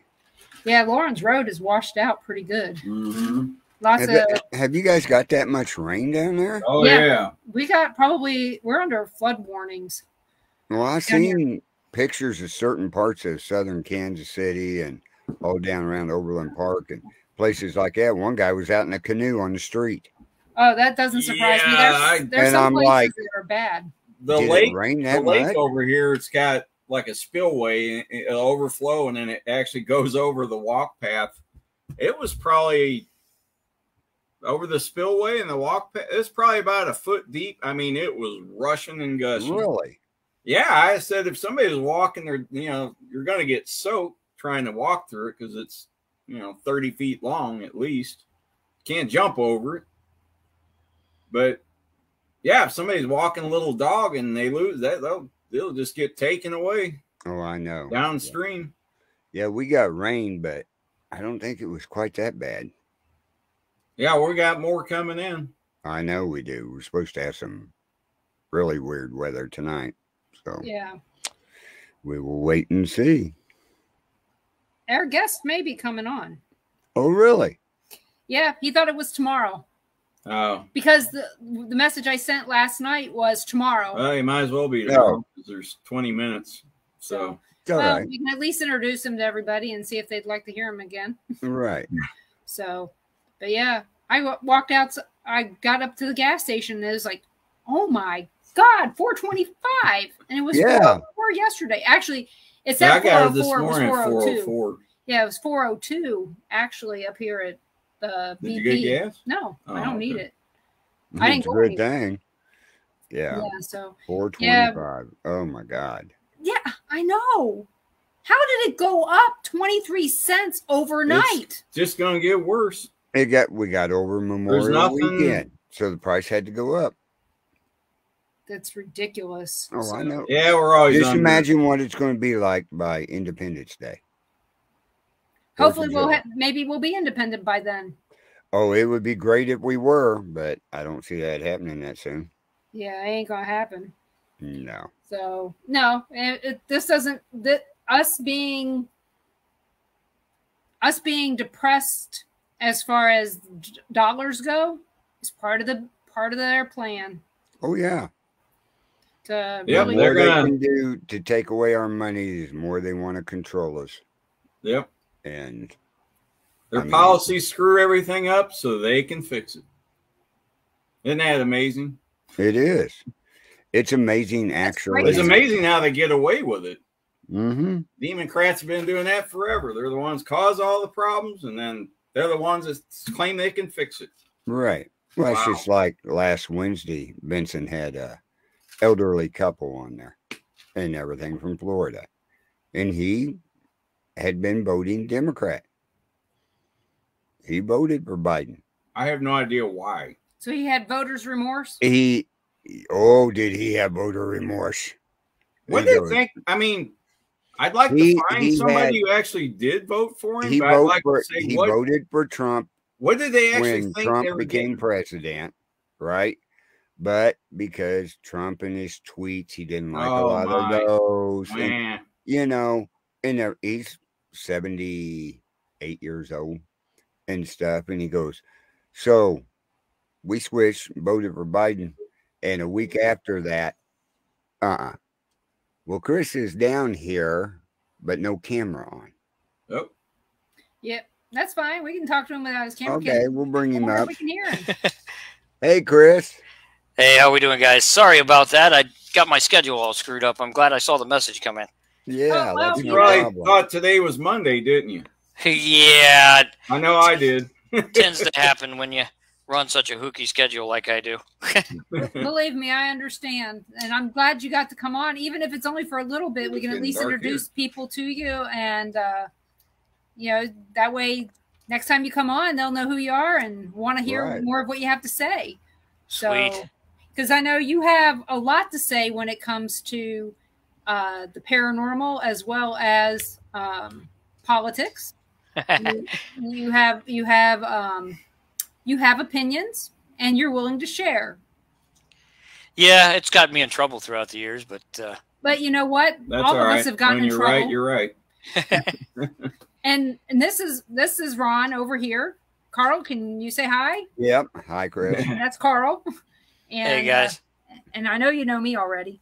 And but I remembered when I had you on at the beginning of the year that you had a lot of good things to say. So I thought that this might be a good forum for you. And I made an announcement earlier that you missed out on. This is going to be the network that I'm going to be on June 20th. So, cool. So my show will be video coming up here soon, which will make Frank Bennett very happy. He likes video. Oh yes, he does. Frank's a good guy. We've had a lot of good talks, he and I together. Yeah, he's a good guy. So what have you been working on? I know you've had a lot of family things going on, and I'm sorry. Well, it happens, and it's just one of those things, I guess you could say, that happen from time to time. I took a step back from the paranormal about 8 or 9 months ago. Well, actually, I should say I took a step back from the mainstream paranormal. Right. I'll see if I can get this thing to work here. If I do, then we'll get my camera on for you. Hey, there we go. There you go. Now we can see you. You might be a little bit of a side view, but we at least got you running here. I started. I went into seminars and things along those lines. Kind of took away back from the mainstream for a lot of different reasons. The biggest reasons were drama and all the other silly stuff that happens, but also because I wanted to get back into research and development, and I wanted to spend a little bit more time helping my friend Joel with his NICAM business, and just kind of get back into the nitty-gritty of things. What kind of business did you say? NICAM products. If you guys haven't visited NICAM, I encourage you to do it. It's the very first fully functional action camera night vision designed for the paranormal. Okay. Yeah, he's been prototype. We've been prototyping this, but he's the master behind it. All I do is promote it. We've been prototyping this for almost 4 years. Oh wow! And now we've gotten to the point to where it's one of the third largest action cameras on the market. So a lot of people are mimicking it, but it originally is created by Joel Myers. It has a lot of different operations. It's a full spectrum night vision camera, so you can get different views, different colors. And we're coming out with a newer version of a camera that's going to be like your professional camera that you see and use all the time for movies and TV, but it's designed specifically for you to plug in your phone and stream directly live wherever you want. Wow. So it's I'd love to see that. Yeah, it's going to have massive quality. If you need a tester, I'm volunteering. Well, we'll probably end up, believe it or not, using a couple of testers. So I helped concentrate on retooling that a little bit and talking to him in the background, spending some time in some seminars, rewriting a book because I couldn't get the permissions to use specific things, and going back into the academic community because I got to tell you guys, when you're out there in the mainstream and you're filming anything and you're working with people that film that are big and small, it gets so tiring. It really does. So I kind of took a break from all of that. Of course, my day job is in marketing, business, PR, and working for the good old United States of America when they contract me in. So I got wrapped up into trying to rebuild that business a little bit, and that was tough enough with everything that's going on in America right now. I assure you. Right. I know you had a lot of things happening during the pandemic that did not make you happy-go-lucky. Yeah, well, there's a story behind that, and I can't tell a lot of it because I'm under non-disclosure agreements. But I worked in the state of Ohio from the beginning of SARS-CoV-2. I was helping get the emails and the information from Amy Bruning to Mike DeWine, moving the information from Washington, D.C. CDC to the right mailboxes, and making sure it all kind of worked behind the scenes. Along, not just me, there were a lot of people doing it. Unfortunately, I also found out that there were a lot of things that most people don't know about that wasn't exactly accurate facts. Right. The thing is anybody that's smart, I know there was a lot, knows that we weren't being told the whole truth. Oh, yeah. Yeah, and unfortunately, it wasn't the fault of a lot of the people involved. Right. It was the fault of the people above them. And also why you saw some of them from state to state retire politely and walk away and say, well, I might consult, I might do other things, because there was people I don't think have a realization of how politicians and politics is different than with the way the government should be ran. Right. So there's a lot of ins and outs that I wish I could share with you. In fact, I did on my radio station, and guess what? I got shut down and fired for it, and I'm just now coming back because we got cut off the air. It was a big conversation at the time. In fact, I think Frank was on that call. Probably. Lori Johnson was on that call. Ooh. And a couple other people. Yeah. And then I'd finally gotten tired of it because they did some things I wasn't happy with and took away some things from me because I told them I wasn't going to keep quiet. And I spouted off, and they cut the radio station right off the bat and called me on the phone and said, "Hey, you're not allowed to do that. We caught it all," and the whole 9 yards. So kind of a scary moment when you know the government's calling you on your home phone and saying you're busted. Yeah, they don't like us telling the truth. Well, their day, I think, is coming. Some of them, yeah. Payback's a bitch. Mm-hmm. Some of them are. It's kind of amazing how at the beginning of all this, when the new administration took over, I laid it out to everybody. I told them, "Hey, look, this is going to happen, and this is going to happen, and this is going to happen." I knew all that.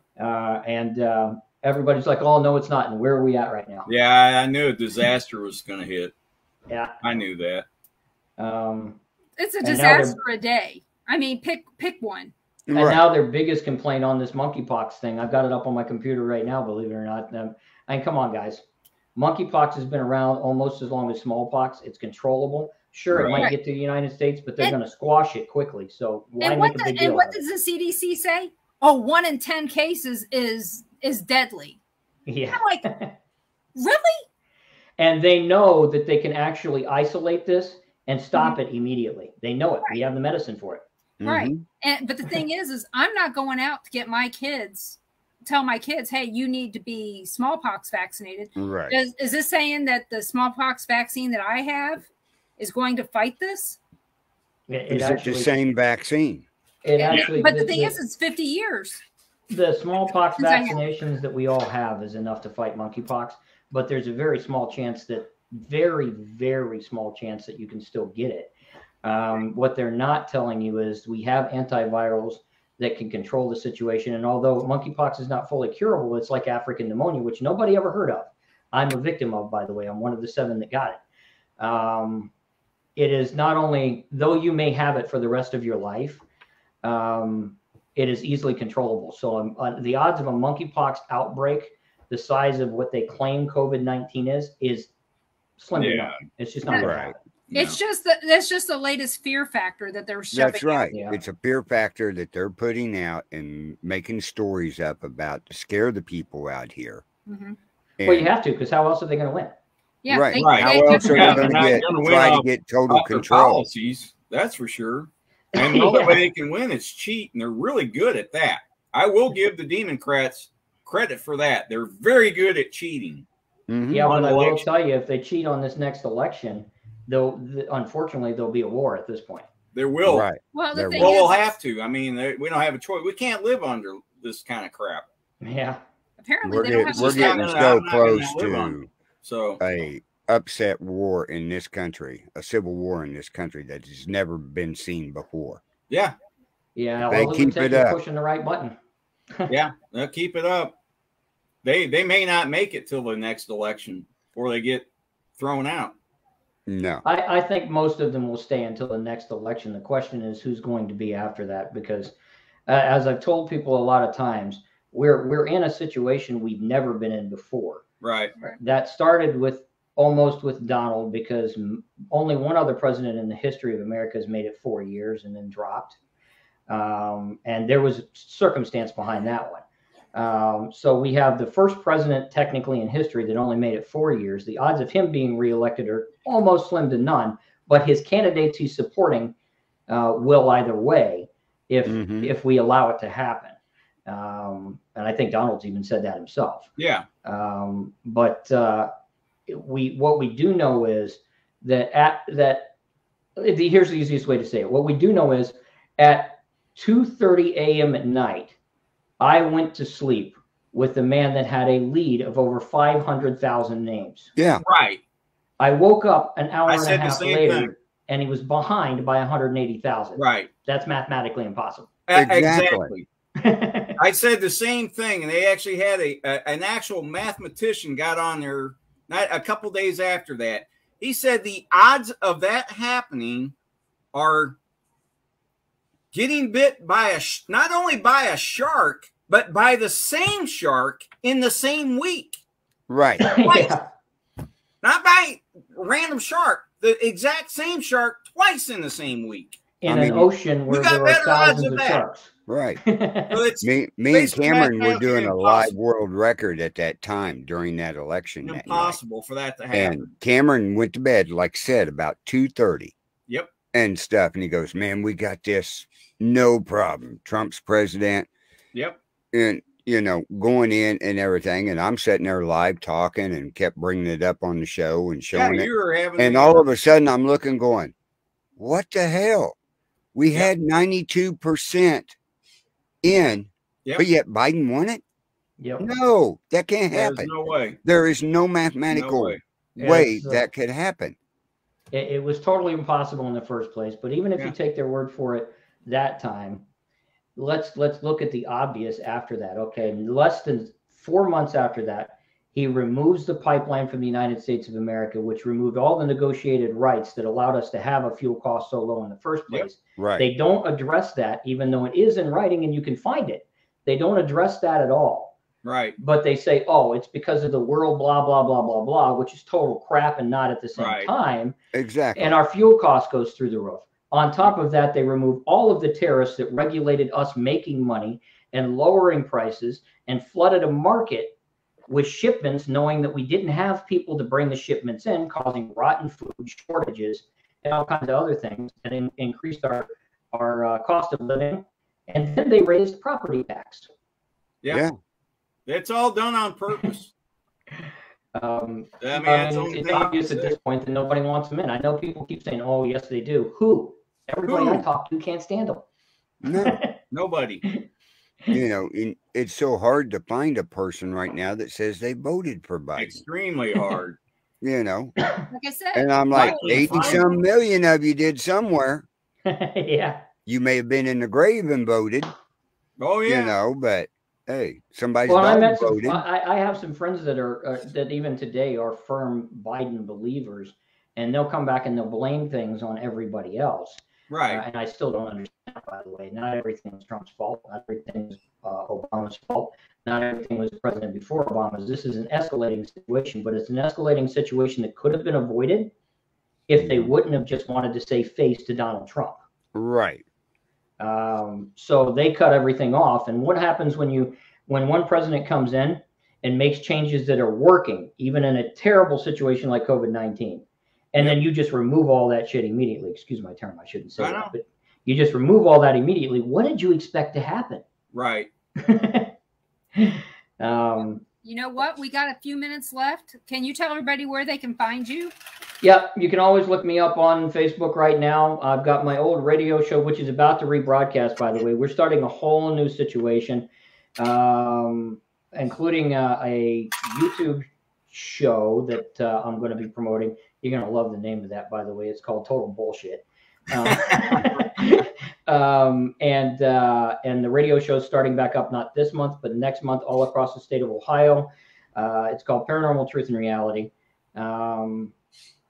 We're going to go beyond the average this time around. And then stay tuned, because you will see me on 6 episodes of a television show next year. What television show is that? Do you know the name? Can you share the name of it? I can't at this point. I wish I could. It is new. It will be on Discovery Stream. I know I only signed on for 6 episodes. I did 5 so far. I don't know if I'll do the 6th one yet or not.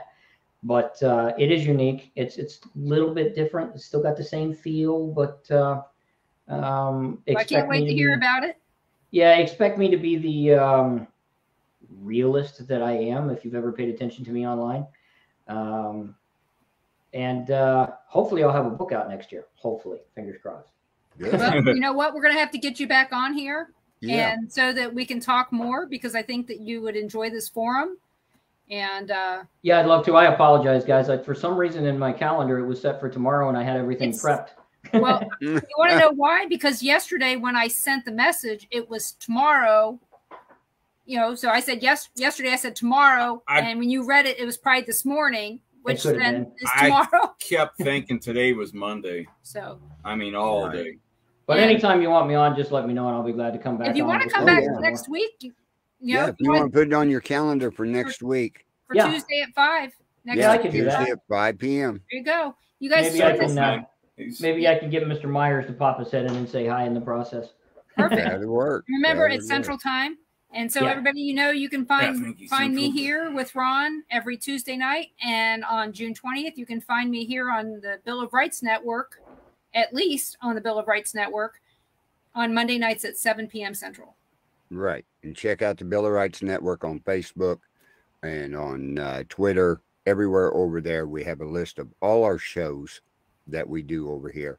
Also, check out Things Network, their lineup, where we're broadcasting live at. Also, Temple of the Phoenix Rising Entertainment, where we broadcast live the Paranormal Nation radio show. So check all those shows out. And folks, we got a show over on Things coming up right after us. So we got to say goodbye. We'll talk to y'all later. Have a good night. Bye, guys.